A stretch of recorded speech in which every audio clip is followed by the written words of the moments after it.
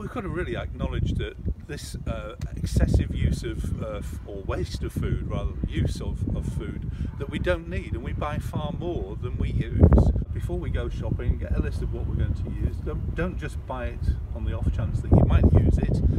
Buy it with a purpose, make a big difference to the amount of emissions that we have, and really have a great impact on our carbon footprint. I think it's got to be about what you buy.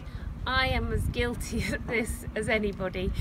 Sometimes you might think you want to be super healthy, for example, so you buy loads more fruit and veg and then you're not able to use it.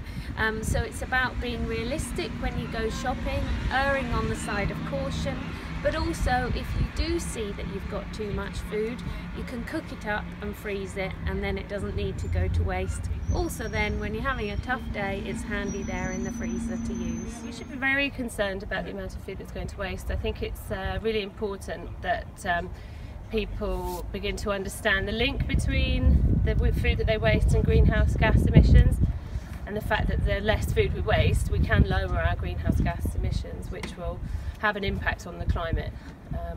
So some research recently done by WRAP shows that something like 81% of us are concerned about the climate, but only 37% of us realise the link between wasting food and greenhouse gas emissions. So alerting people to that is really important.